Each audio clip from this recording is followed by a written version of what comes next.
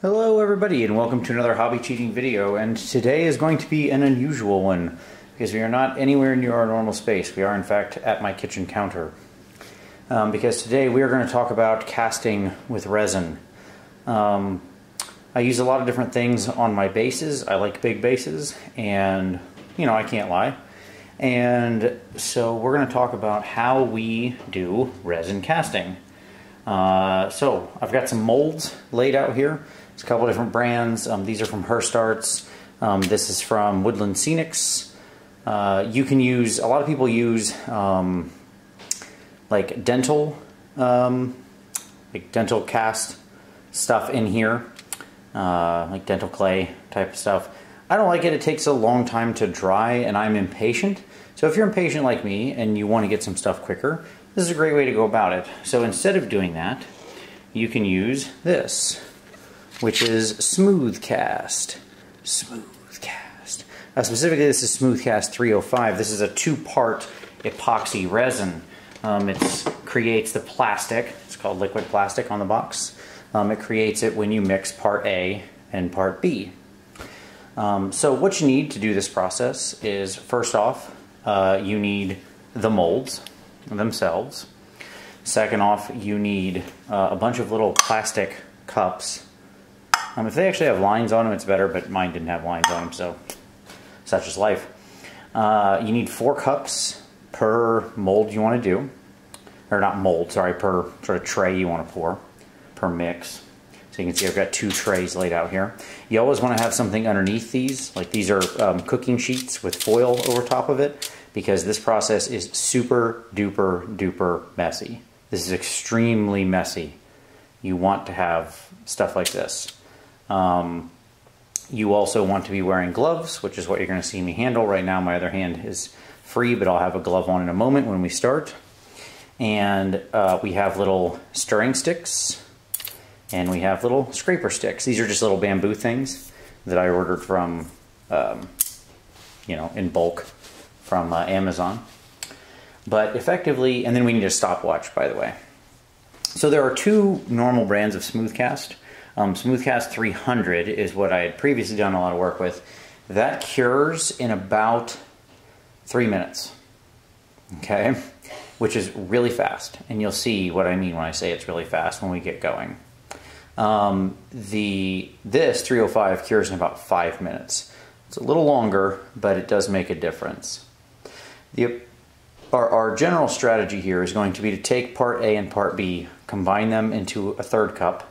We're going to pour them in together, mix for a number of seconds, pour into the last cup, mix.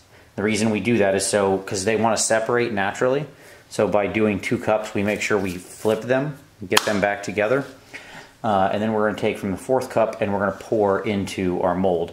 My molds have just a little bit of, you probably can't see it in the light, very, very light dusting of powder on them, of like baby powder, just to make sure that these things pop out, but generally resin doesn't stick to these materials.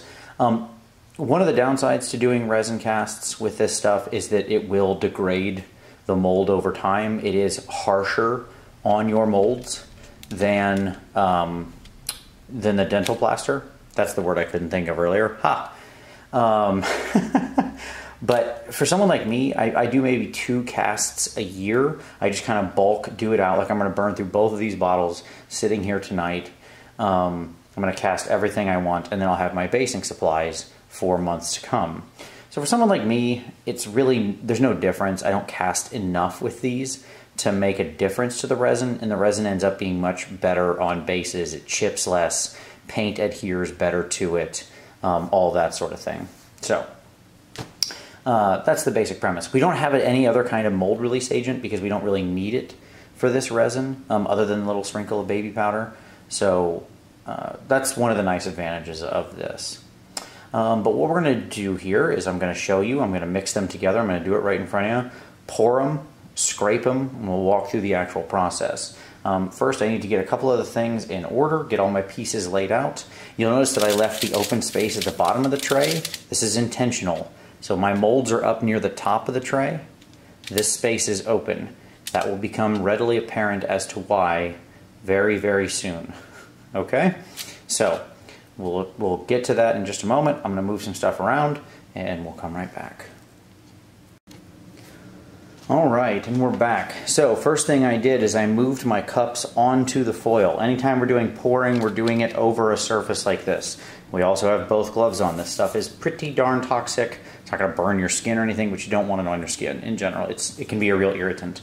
So I moved on to there. I've spread out my sticks, so everything is at the ready. I've got my stopwatch over here just out of camera on my phone. Okay? And we're going to go ahead and do this. So, here we go. I hit start, and then I'm going to take part A and part B, and we are going to pour them together into one cup. Okay, and then I'm going to put my cups back here.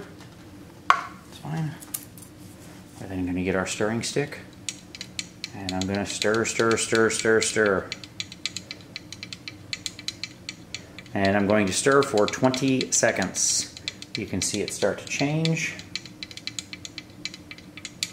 20 seconds. See it get clear. There we go. 20 seconds up. We now pour directly into the other one. Into our last cup. And goes that one. We stir for another 20 seconds.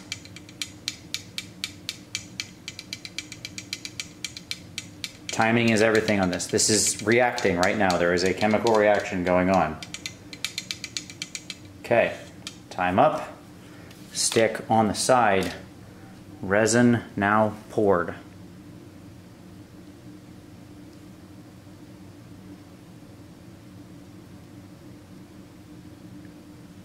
And what we're going to do is just, you can see, I'm just trying to get it out there, get it down into all the holes, down into all the little cracks of it. It's going to kind of go everywhere. That's fine. What you want to do is you don't want to try to choke up like I was doing there. You want to get a nice, smooth, even pour.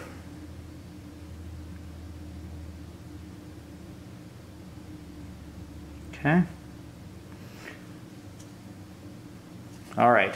Now, in there, scrapey stick. Scrapey stick, we do is we come along the top and we scrape it off. We scrape off the excess. Okay. We don't want to leave a bunch of this sitting on top. So we're moving always in the same direction.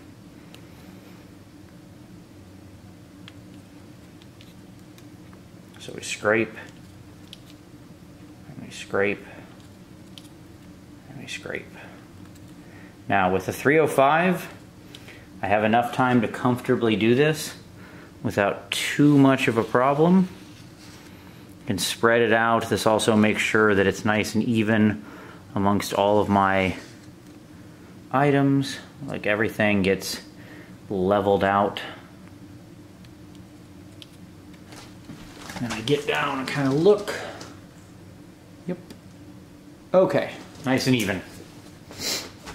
And I drop my scrapey stick and we're good. So now I'm going to pick up the camera.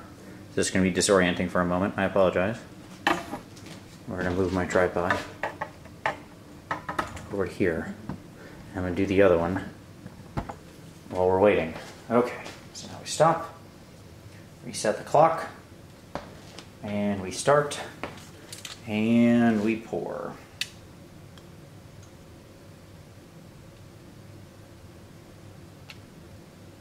Part A and B into the same thing. Cups together. Cups done. Stirry stick. Stir, stir, stir, stir, stir. We'll do this for 20 seconds. You can see how it's all foggy right now. And what you'll see happen is over the 20 seconds, you notice how it becomes clear as I mix it around, get near those edges. Almost there. we go, 20 seconds. Step to the side. Pour into the next one.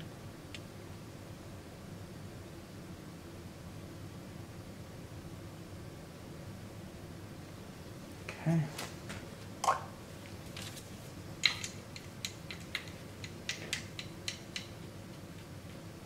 I'm also going to try to knock out any of these bubbles. Sometimes we get some bubbles in there. Those will lead to bubbles in the casting. I don't want that.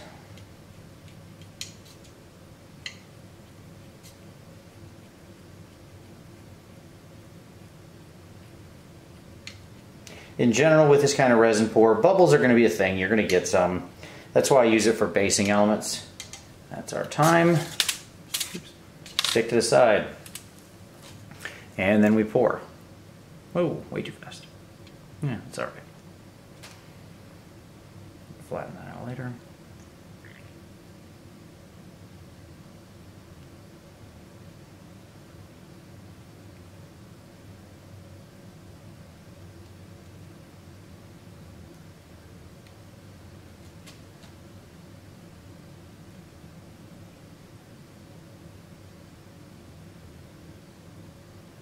Alright, not my best pour ever. I might have missed some of those just a little bit and gotten out of control. That's okay. C'est la vie. That's what happens. And then we scrape.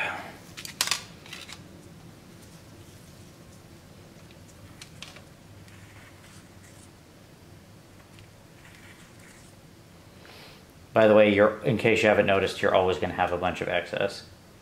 Like, it's just the nature of this beast.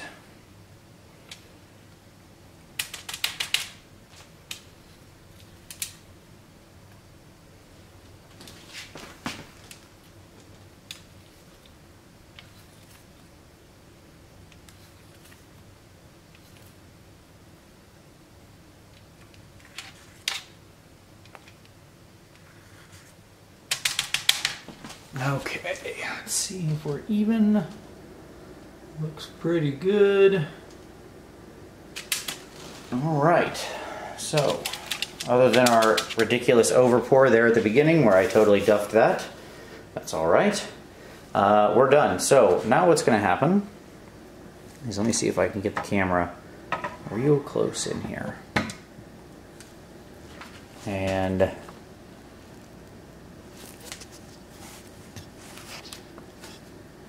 see if we can actually watch this happen.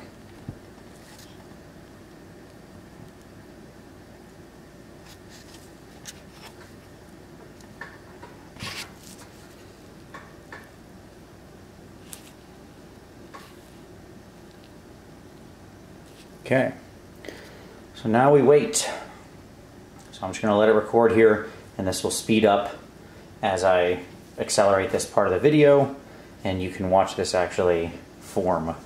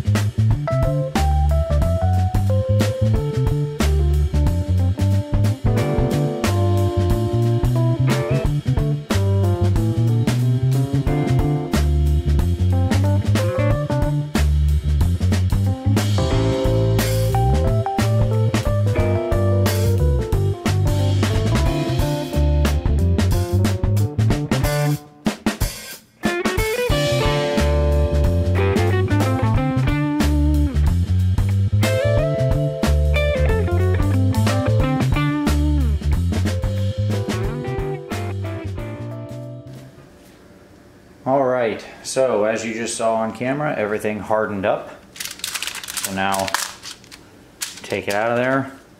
You probably noticed me at one point like check it by touching this stuff. So generally the thicker the piece in here, by the way, this is a good example of bad scraping. As you can see where I still have resin on here that I didn't scrape off. So this is what happens when you do it poorly. This one is what it should look like, right? Where you don't see anything here except the middle pieces. But at any rate, we're good. Everything's solid. By the way, if you touch it, don't touch it until you're sure. So that's why I use this over pour to check. But now it's just a matter of literally, we just pop them out. And there we go. Got some rocks.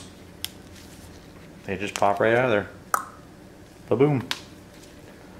So you kind of go through one at a time. Pop all your little pieces out. I use another plastic cup to collect them all in. But nice and easy. Pop right out. So if you want to see, we'll do on this one over here. All right. Generally, the thinner the piece, you can see if you just kind of spread it apart, you'll see everything loosen up. But the thinner the actual piece, the quicker it'll solidify. So there's a nice little crate all ready to go. Little stack of lumber. All this fun stuff. How about a treasure chest? Ta-da! Treasure chest. Right? So now comes the fun part where I just sit there and pull all these little things out one at a time. And once I'm done with that, I'm going to line everything up and do it again. But there you go. That's it. Resin casting is really easy and fun. You can buy all sorts of different molds. Nice little crystal there. I really like that one. You can get them from Hearst Arts molds, but people like Woodland Scenics make a whole bunch. If you go to your local like hobby and train store, you'll find a whole bunch of different molds that you can use for this. I'm a fan of the smooth cast. By the way, I said 5 minutes initially. I'm sorry, I don't know why I said that. The 300 is 5 minutes. This one is like 15 to 20 to really harden, so that's why it's kind of nicer. I would recommend the 305 over the 300. With the 300, you have to be like really fast. I mean, when you saw me scraping, okay, like when I was scraping the top of this, it will literally start turning on you, turning white like you saw in that sped up time video. It will start doing that as you're scraping. Like you have to stick to like 20 seconds, pour, scrape, scrape, scrape, done. So you have to be like really fast and efficient with Smooth Cast 300. The 305 is much more forgiving. You can play around with it. So yes, as I said, it's actually about a 15 or 20 minute cast. So what I'm going to do is pull all these things out of there. Then what I do is I just give it a good scrub with a toothbrush to get rid of this stuff. Like all this little sort of extra resin here. Reset it all up and pour again. So I had one more thought as I was pulling this out. I recorded this after I recorded the ending, but I'll drop it in the middle. Sometimes you get pieces, like when you pour like this, first of all, it's better to use a cup that has a pouring spout on it. I should have said that at the beginning. I didn't happen to have any. We make do. Whenever you have these, you're going to have pieces that don't quite finish. Like you see here how this didn't fill all the way. It's like it's still a solid piece, but it has this sort of gap at the bottom where it didn't all the way fill. I still save these. These are still perfectly useful. I can trim that down and I can still use it. It's still a perfectly useful little set of pipes, right? When I get like malformed or misformed pieces, like here's a nice one where I've got this at the end because it didn't fill all the way, right? But it's still this little nice vents. I can just shave it down and have it buried in some dirt. This becomes excellent like basing rubble. So don't waste anything. Sometimes you'll have some miscast pieces. It's just gonna happen. Using a proper cup that pours better would be the right answer. I didn't do that, and now I pay the price for it, but that's okay. You probably want to. But either way, it's still completely useful because all this stuff becomes great elements for basing. Whether wrecked or ruined, it still can be useful. It's nice to have like a perfectly formed little sci-fi crate like that. But if this thing had been miscast, I'd still keep it, and then I'd just half bury it in some dirt like that on the ground, and it's good to go, right? So there is no waste here. I mean, you can make use of everything. This is one of my favorite ones they made. It has these little like plasma conduits and coils in it and crates and stuff. It's a cool sci-fi one for your sort of sci-fi bases. It has like fans and stuff for putting on the walls. It's great. Anyways, just a quick extra thought I had as I was finishing pulling these out, and thought I'd add it in there. So there we go. Hope you enjoy. And we'll cut back to the ending. So that's all there is to it. I hope you enjoyed that. Hope you this gave you some ideas. This is where I get a lot of my basing stuff from. It's just so useful. Hearst Arts makes some really awesome molds for this kind of thing. So I like to just get the ones that have like little things like this, like treasure chests and sandbags and, you know, box crates and things like that. And you're set for all your sort of basing decorations. You can manufacture a ton of these. Stuff like this one is also really useful. Like this one right here. If you want to do your, that one wasn't totally dry, that's okay. If you want to do like bricks, right? You can get a whole section of bricks really fast and easy. So that's really nice. But there you go, that's all there is to it. If you liked that, give it a like. Certainly appreciate that. Subscribe for additional hobby cheating. We're here every week with more hobby cheating videos. Comment below if there's specific stuff you want to see me tackle or weird craft projects like this you want to see me do. But as always, I appreciate you watching, and we'll see you next time.